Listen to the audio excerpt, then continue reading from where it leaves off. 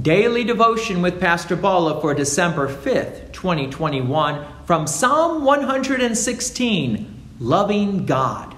Verse 1, I love the Lord because he has heard my voice and my pleas for mercy, because he has inclined his ear to me. Therefore, I will call on him as long as I live. Yes, God first loves us. God first forgives us. And in response, we love the Lord. Verse 3, the snares of death encompass me. The pangs of Sheol laid hold on me. I suffered distress and anguish. Then I called on the name of the Lord. O Lord, I pray, deliver my soul.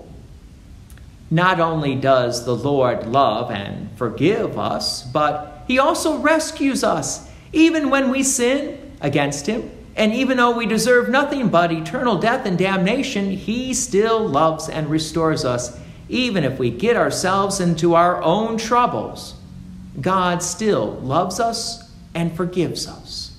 Verse 5, gracious is the Lord and righteous. Our God is merciful. The Lord preserves the simple. When I was brought low, he saves me. Return, O my soul, to your rest, for the Lord has dealt bountifully with you. Yes, we need to remember we confess our sins. We need to remember we don't deserve God's gracious love, but he does love us. And I love the part where it says, my soul returns to God for rest. For truly, God is the one where we rest in. The world around us will never forgive us. The world around us will never love us the way God does. It's only in God do we have true peace. The psalmist then states this as a why. Verse 8, for you have delivered my soul from death, my eyes from tears, my feet from stumbling. I will walk before the Lord in the land of the living. Yes, God has delivered us from death. And so we now walk in God's ways, because God's ways are true life. Verse 10, I believed. Even when I spoke, I am greatly afflicted. I said in my alarm, all mankind are liars. All mankind are liars. Well, we could have a lot of fun with that statement. And it is true. In this world, it seems that people are battling for the truth. But we know where the truth is. It's in God's word. Because God's word reveals us the true peace and love and forgiveness that comes from God. Verse 12, what shall I render to the Lord for all his benefits to me? I will lift up the cup of salvation and call on the name of the Lord. I will pay my vows to the Lord in the presence of all his people. There is no way we could ever repay God.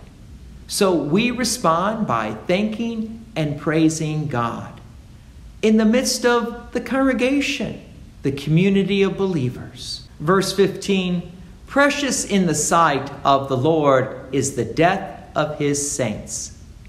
This verse reminds us that while the world sees death as a bad thing, Christians view death as a gateway to being with Christ for the rest of eternity. So it is a good thing. Verse 16, O Lord, I am your servant. I am your servant, the son of your maidservant. You have loosed my bonds. I will offer to you the sacrifice of thanksgiving and call on the name of the Lord. I will pay my vows to the Lord in the presence of all his people, in the courts of the house of the Lord. In your midst, O Jerusalem, praise the Lord. So the psalmist concludes by thanking God for all that he has done and praising him. God's peace and many blessings be with you. And thank you for listening. And please take an opportunity to share this message with others. If you have enjoyed these daily devotions, please consider making a donation to Peace Lutheran Church, 24024 West Main Street, Plainfield, Illinois, 60544. Thank you again for listening.